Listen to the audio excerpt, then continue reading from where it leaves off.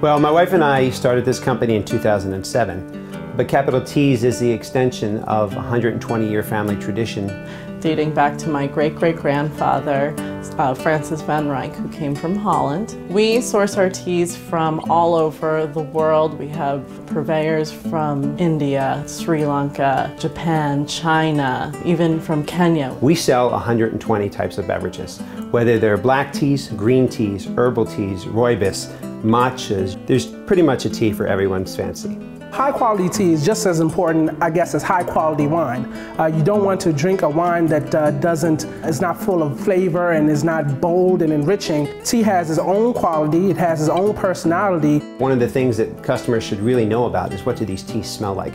In fact, we've coined the phrase, stop and smell the teas. And we think it's so important to actually smell these teas because it's one of the key senses. The cast iron teapot is my favorite non-tea product. It makes tea brewing a one-step process.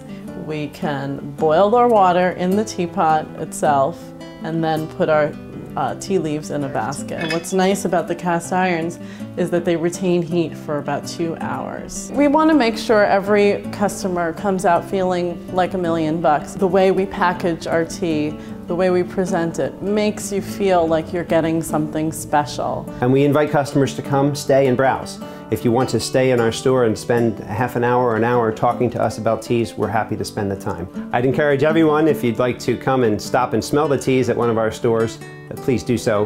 We continue to expand the presence of Capital Teas. We hope to see you there.